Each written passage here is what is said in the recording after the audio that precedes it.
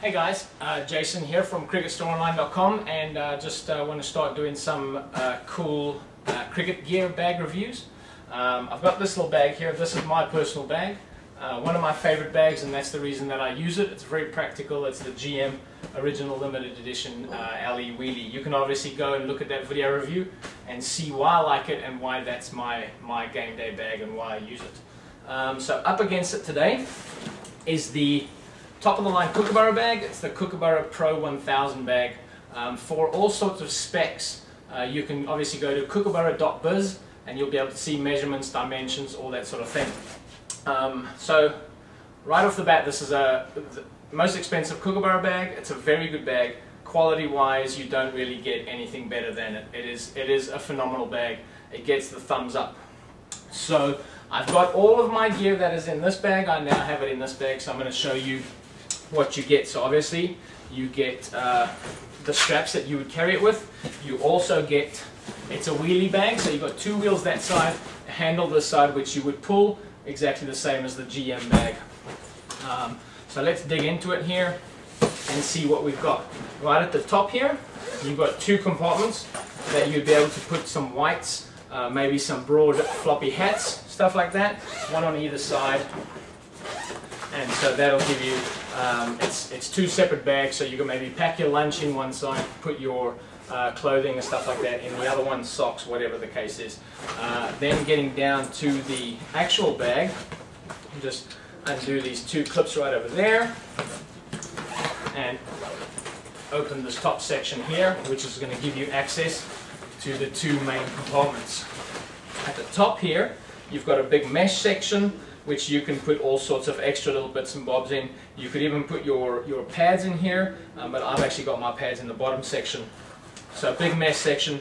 I've got my thigh pad in here, my arm guard, extra arm guards, shin guard, a hat, a cone, all that sort of thing. I've got this. It's quite a big section. You can fit quite a lot in there.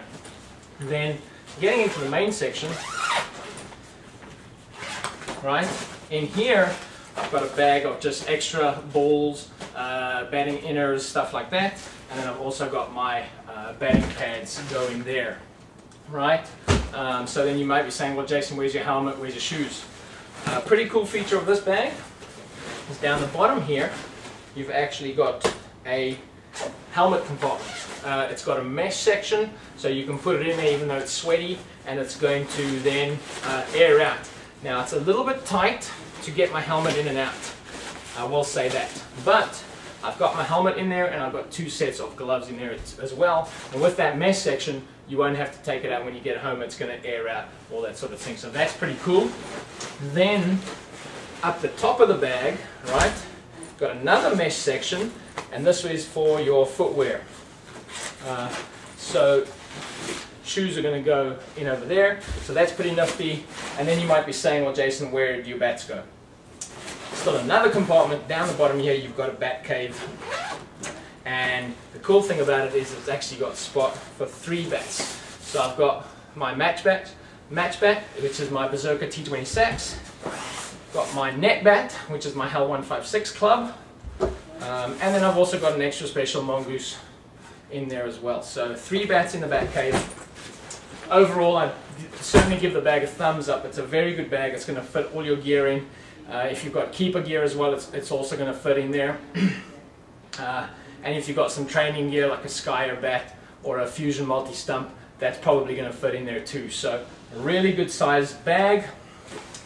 Overall quality is fantastic. It is pretty expensive though. I think it's about $160 US. So, but have a look on my website, www.cricketstoreonline.com, just to confirm. But overall, very satisfactory bag, very good, and Kookaburra has done a good job on that. So thanks guys for this awesome bag. Keep up the good work. Cheers. Bye.